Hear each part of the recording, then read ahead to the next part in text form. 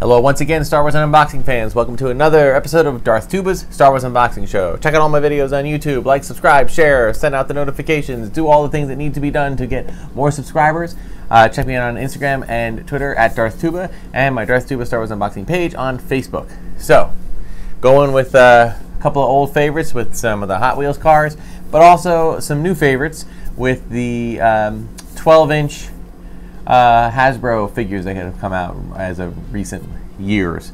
So these are the first time that we've done any unboxing with these types, I believe. I've never really come across them. I'm going to come back to these in a little bit. I want to get into what we got going on here with our Hot Wheels cars as well as our ship here. Let's put these off to the side here. First one we got is the Imperial Combat Assault Tank. I really like this. I think it's a cool cool ship. I think it was something that was used, I'm not 100% sure, to be honest with you, if it was the tank from Rogue One or the tank from The Last Jedi. But in any case, I'm thinking it might have been Last Jedi, one of the things that was down on crate. But regardless, let's see if I have a. I just like, I like seeing some of the new kinds of titanium-like, if those remember titanium, the titanium-like die-cast vehicles. I just really think they're cool, and now of course they re-release a lot of things like X-wing fighters and TIE fighters and things like this. But this is the first time I've seen one like this, so I wanted to add this to the collection. I can get it out of the plastic. Wow, that was crazy. Comes with a little stand. Comes with a little plastic stand. So I think it just, and it has, yeah, all right, this is definitely, I'm gonna take a guess that this is actually the one from Rogue One. I apologize, I did not get that right, just because I can tell by the driver in the front. Oh, that's interesting. Okay, how are you going to stay in? Doesn't look good like that. I don't think so. It's like it sets up like there's a little tiny square bottom, and it has a little base, but it looks like there's only one way it'll fit. Oh, there you go. Okay, so cool. It's got little guns that move. Okay, so it's got a little bit of articulation if you want, but stop this right there so you can see it. Really cool. It doesn't look like the tank itself has wheels. It looks like it's more supposed to be like a hover tank. All right, so, but awesome piece. Definitely, if you have a display for die-cast vehicles, this one definitely should be added to it, because it's definitely unique. All right, let's move on to some of our cars. Let's go. What do you say we go in movie order? Meaning movie order, like not the order that they were released, but the order in the storyline. So since we have here, we have IG-88, we have a First Order TIE Fighter, and we have a Y-Wing fighter, and this is Rose. So I'm going to go in this order, starting with the Y-Wing, since that was the first one we saw. We've seen it in both Clone Wars and Rebels, as well as the New Hope. Wish that they'd really come out with cars like these. I just wish. I know that they make sample models, but it would be really cool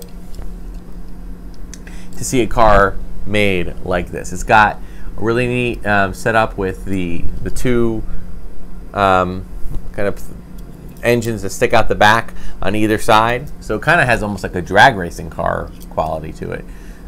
Plus a little Rebel insignia up in the front right. So really, really cool. So, yay, Hot Wheels on that one. Okay, next order, we'll get to the Empire Strikes Back and open up our character car. This was actually one of the car ships line, and the character car is one that just kind of has the look of the character. Okay, and that is IG-88, and this is really creative because they like take the different look, something about the look of the character, and they kind of embellish it and put it into the thing. Again, this also looks like a drag racing vehicle. It does have IG-88's head kind of as the front of the car. This is the bandolier strap kind of going over the engine in the front. and then it has like left and right. Almost looks like the guns on the left and the right. And IG-80 had a longer gun and a shorter gun, so they adhered to that as well. Really, really cool piece. And again, unlike the car ships, this one's modeled after the character. So, but it does have another drag racing feel to it, very low to the ground, and kind of cool stuff. So, really, really nice on that side. Okay, so we're moving on to First Order TIE Fighter. Okay, now this is actually, it says from Last Jedi, but I think that's more because that's the new movie, and this is items that hard to get these things out of here, man. And that is why I have a box cutter to help get this plastic out of it. Come on.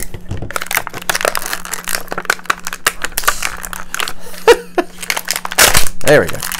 That's it. All right. And I do believe I thought I had one similar to this, but it turns out that it wasn't quite the same. It looks like they went for a slightly different design for the car ship for the First Order. So as you can see, the center of it has the, and again, we'll show pictures at the end. The center of it is basically the ball of the TIE Fighter, okay? And it uses the TIE wings as kind of like hubcaps almost to give you that design. So it's it almost looks like it could be inverted. It can go in either direction, but it does look like it leans into the front a little bit more. So pretty cool there. All right, and our final car is Rose. Really great breakout character of The Last Jedi is Rose Tico. I liked her sensibilities. I liked her kind of down-to-earthness, and I really enjoyed just having new characters to fall in love with, and Rose Tico was one of those. She was just a lot of fun. She didn't take anything from anybody. The minute she assumed, by the way, spoilers, the minute she thought that Finn was escaping, which in fact he was, she took out her little, whatever that thing was, like her taser, and tased him right away. No nonsense, dragging him off to the brig for deserting, But then right away, kind of got distracted, came up with an idea to help with the rebels, and I get it. A lot of people are complaining like that the Canto Bight story was not really necessary. I disagree. I think it was. It just showed another part of the universe, for one thing, and it introduced the kids, which later on, were the future, and Rose kind of helped do that. So maybe the mission failed, but it wasn't the point of the mission. Maybe the mission, there was a side mission to just to kind of expose us, the viewer, to this other side of society within the Star Wars universe. So I liked Rose for that. I like that she saved Finn at the end. I didn't see that coming. I really thought Finn was gonna say goodbye, but it was really cool. So this is a character car, just like IG-88, in the sense that it just has the color scheme of what she wore, her jacket. It has some gears and whatnot on the side because her jacket did have things sticking in the pockets and stuff, and that's really cool. And then it just has a a little like engine, exhaust coming out the back and off the top, almost like data cylinders, and just really cool. So yay Rose, and yay to the Rose Tico car. All right, so now let's talk about these. Okay, the 12-inch figures. Now, I'll be honest with you, when I first saw these come out, which has been out a few years, I really wasn't that interested. I didn't want to add a collection. I don't know if you can see it here, but behind me here, kind of on the top where my finger's kind of running, is a whole slew of figures, 12-inch figures from when Hasbro Kenner was doing their line in the mid-90s, the collector series and things of that nature. And I have just about all of them. And at the time, when they were coming out, they were certainly welcome. It was great to have them. They had multiple points of articulation. It wasn't just a basic figure, but then the licensee got passed over to Sideshow Collectibles and eventually with Hot Toys, and now those figures are so far more superior. They're much more detailed. They come with tons of accessories, and just, you know, you look at them and then you look at these and you're like, well, I don't know. You know, the level of detail, because they're more expensive toys, they're more high end, and that's part of it. So when these started coming out, I'm like, well, do I want to start collecting these again? I mean, it just seems like, you know, we already have a lot of the ones from like 20 years ago. So, but I actually watched another YouTube channel where somebody was reviewing them, and I thought, you know, they look interesting. Maybe I will get a couple just to kind of, you know, to have as part of the collection. So what I'm going to do is I'm going to start with Rey. Okay, we have the Rey Jedi Training Rey. And the thing is about these is that you can find them very easily for between $5 and $7. And to me, $5 or $7 for a large figure, when you consider the fact that that's about how much the small figures go for, I feel like that's a pretty good deal. So from a cost standpoint, it makes a lot of sense. And there's also this thing, the idea that the very first original figures that came out, the very first ones, were in fact, you know, after, you know, along with the 3 3/4 inch, they did have a series of 12-inch figures, and I'll tell you, they were, you know, they were highly sought after collectibles now. But more importantly than that, you know, they were fun. You know, they only had the 5 points, the head spinning and the arms and legs straight out, but they looked really cool and it was neat to have. So I thought that was an interesting thing. So and I really like the character of Rey from The Last Jedi. So I wanted to see what the big deal was, you know. All right, so she's got obviously comes with her lightsaber, Rey's lightsaber, which of course, you know, anybody who's seen the movie knows that it is now in pieces, 2 pieces, but that's okay because it definitely told a good story. I've talked enough about my feelings about The Last Jedi. Loved it. Go see it. I actually saw it 5 times. I saw it a 5th time the other day. So really excited about that. And caught new things even on the 5th view. All right. So you've got now I will say this. It's got your 5-point of articulation. It's got your leg. It's got your arms. Now it says, it looks like the head's supposed to spin, but I'm not really seeing too much. Oh, there it is a little bit. It's like a very little bit of head spin. But it does have wrists that turn. So you can actually turn, which actually makes things a little easier when you're trying to display it. Okay, so there you go. You have Rey. And I mean, you know, Hasbro hasn't just released figures like Rey. They've also released all, you know, original trilogy pieces, some prequel characters. They've released Marvel, you know, some of the Marvel and Avengers and things of that nature. So, you know, obviously it's a great brand, and it's molded really well. The sculpt is really good. It is more, you know, plain statuesque. You know, you can't really do much with it, other than have it sit flat out. But they do stand well on their own. Okay, so pretty good. Okay, and then we have Kylo Ren, or Ben Solo, whichever one is it going to be. Probably more Kylo Ren. Now, my only issue with this one is that it would have been nice if it came with the mask off, or at least the opportunity to take the mask off, but I don't think this one does that. I think it is just the mask. Yeah, it's just the mask. Which, again, you know, not the, you know, for a $7, actually I think this one might have been $6. I mean, you know, really for so little money, you have to figure that that's okay. You know, this is fine. And again, he's got the twisted wrists, and he comes with his saber. And he